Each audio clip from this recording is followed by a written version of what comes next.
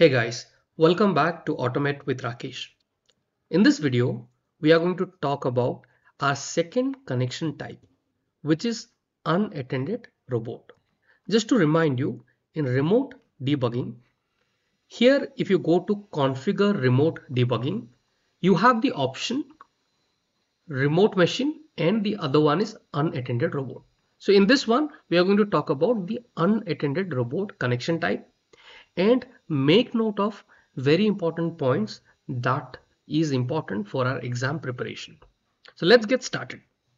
Now here in this table, this is available in setup remote debugging, and if you scroll down, you find this section.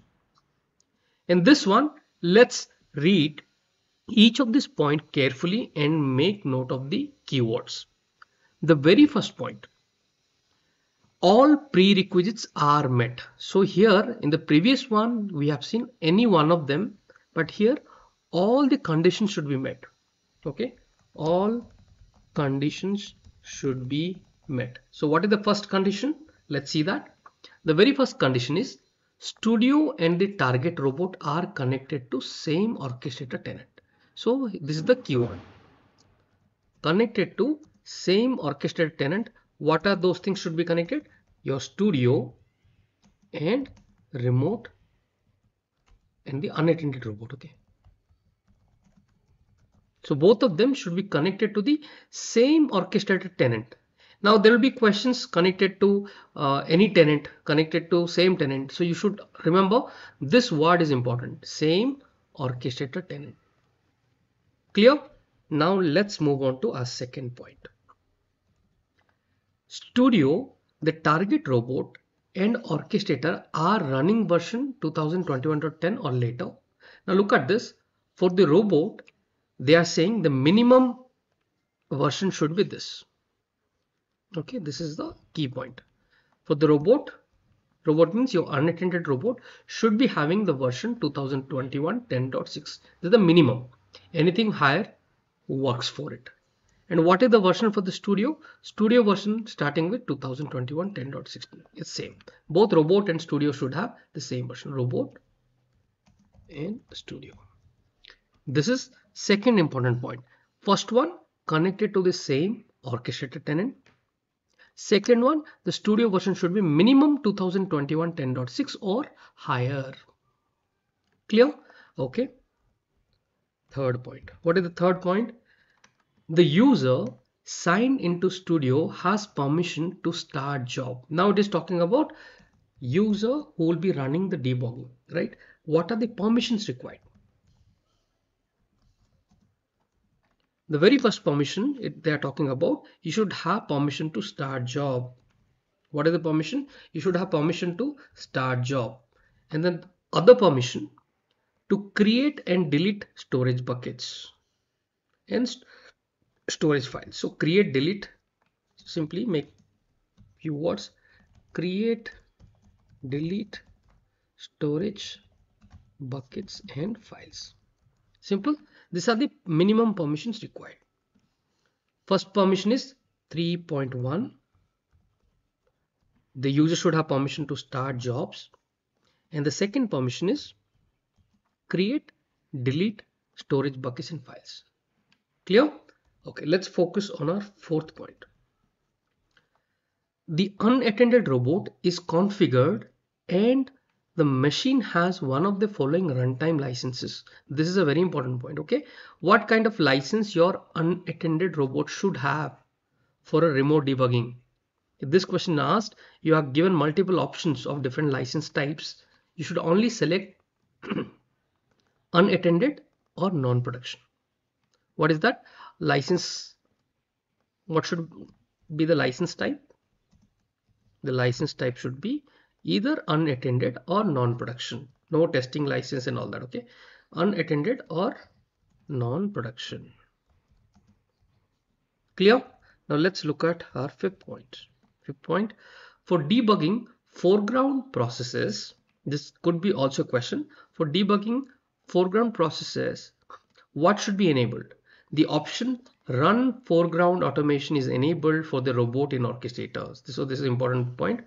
For foreground processes, what should be enabled?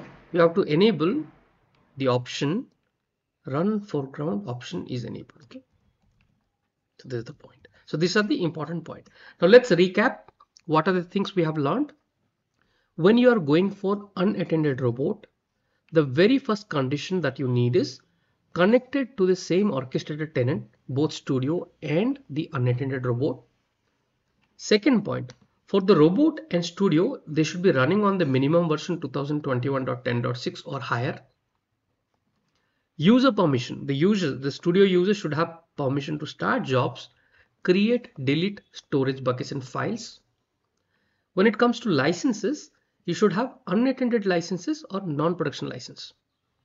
The robot should contain unattended or non-production license. Fifth point, foreground processes. To run any foreground process, what you have to do? The option run foreground automation is enabled. Now let me show you this. Run foreground automation means this one. Okay, run foreground automation for your robot, for your unattended robot. This should be checked. Run foreground automation. Okay, should be enabled. So these are the point. I'm going to pass all these points in the description of the video. Please copy it. That this might help you.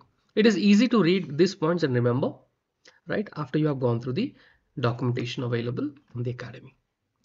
All right, now look at in studio. In studio, what you have to do? In studio, it's pretty simple. You go here, you selected the unattended robot and start selecting the users, the machine and host name, and show live stream and click on save. That is all you have to do in studio. Once you have done made the connection, then you can debug. So the remote debugging will start.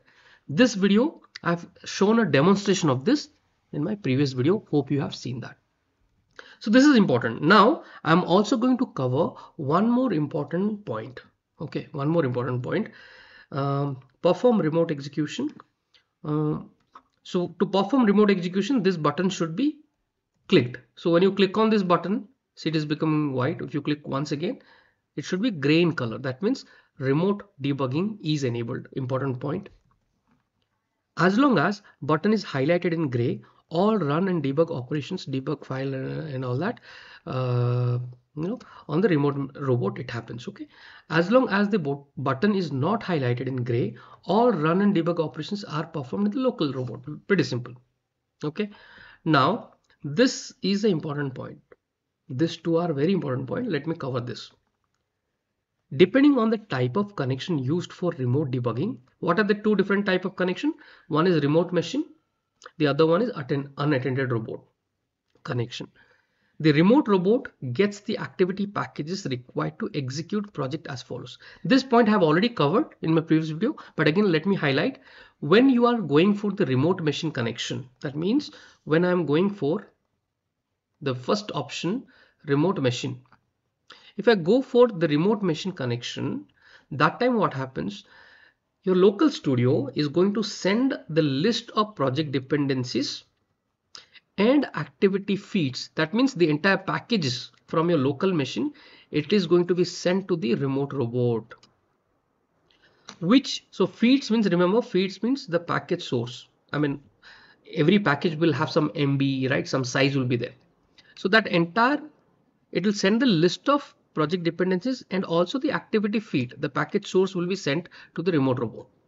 To a temporary folder it will be sent, it will be cleared later on, which uses the feeds provided by Studio to download the required packages.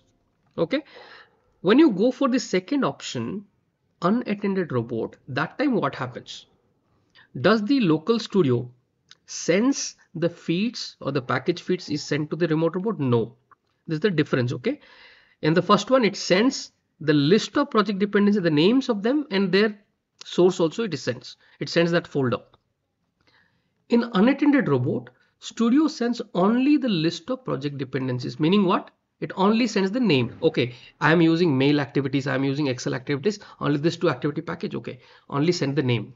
After it sends the name, what happens? How that remote, the unattended robot gets that activity package?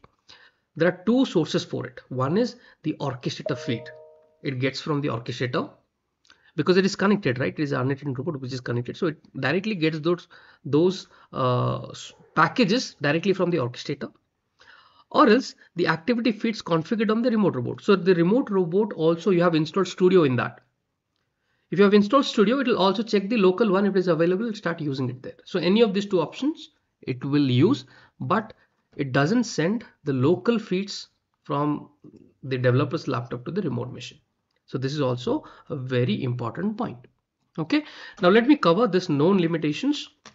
When you use a remote machine connection, if you pause debugging for an extended period of time, a connection closed error might occur in Studio. Okay, so if you are pausing the debugging process, then the connection will get closed. Even though on the remote machine, the connection still appears to be active. To avoid this issue, you can increase the TCP idle timeout in your cloud or on-premise load balancer. Okay, now this is something you may or may not be able to do it if you don't have access. But again, remember, connection closed error might occur during the remote debugging if you keep it in pause state. Remote debugging long-running workflows is only supported for unattended robot connections. Remote debugging long-running workflows is only supported for unattended robot. If you have a huge workflow, you should only go with the unattended robot connection. You should not go with the first option. You should not use the first option, remote machine. Rather, you should go with the unattended if it is a long workflow. When you use an unattended robot connection, the second option, selecting the picture in picture option does not start execution in a separate. So picture in picture is something, if you are going for the second option, it will not work. The show live stream option works only if the robot service on the unattended robot is deployed in service mode. Now you're installing the unattended robot has to be done in the service mode. Let's say you have not done it in the service mode, the show live stream option won't work. So it's saying the show live stream option works only if the robot service on the unattended robot is deployed in service mode. Okay. Last point. The show live stream option is only supported for Automation Cloud Orchestrator and Automation Suite Orchestrator, not for on-premise ones. This is also another option. The show live stream, I've shown you the during the demo of unattended robot connection type. I've shown this demo. Okay, these are a couple of important points. Just go through them, and that would help in case any kind of questions are framed around this. You know what should be the right answer. So thank you guys for watching. Let's move on to some of the questions right now.